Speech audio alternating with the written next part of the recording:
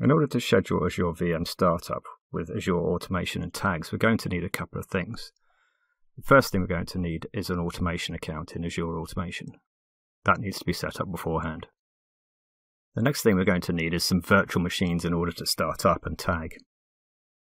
If we go to our virtual machines, select a couple of the virtual machines, say O2 and O3 here. Scroll up to the top to assign tags. I'm going to give them a tag called Startup Time. The tag's going to be called 6 AM Start. Click on Assign, and that will assign the tags to the VMs. So if we go back to our Azure Automation account, we need to create a runbook. Scroll down to Runbooks, and click on Add a Runbook. And create a new runbook. I'm going to call this Scheduled Startup, and the runbook type is going to be PowerShell. Once the runbook is created, click on Edit, and we'll have a blank blade here ready for the code. So if we go to ISE, we'll see a few lines of code here.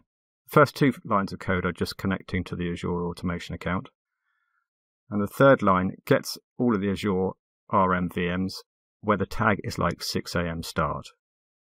All of those VMs on the fourth line and pipes them into start Azure RM VM. And the final line of code just outputs the names of the VMs that we've just started. So if we copy all of that code, and paste it into our runbook, and click on Save. If we click on the test pane, and go to Start, the runbook should start. Once the runbook is completed, if we go over to our virtual machines, we should see machines O2 and O3 are started and running. There we go. So the last thing we need to do is go back to our automation account, find our runbook, click on the runbook, go into Edit, and click on Publish. Once the runbook is published, we'll see a Schedule button at the top here. Click on that, and link a schedule to our runbook. Create a new schedule. Going to call this Startup 6 AM. Going to start it tomorrow at 0600 hours. And make it recur every 1 day. Click on Create. And go OK.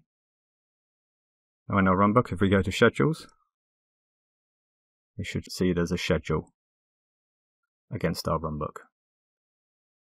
And tomorrow at 6 AM, those virtual machines that have got the tag against them will start up.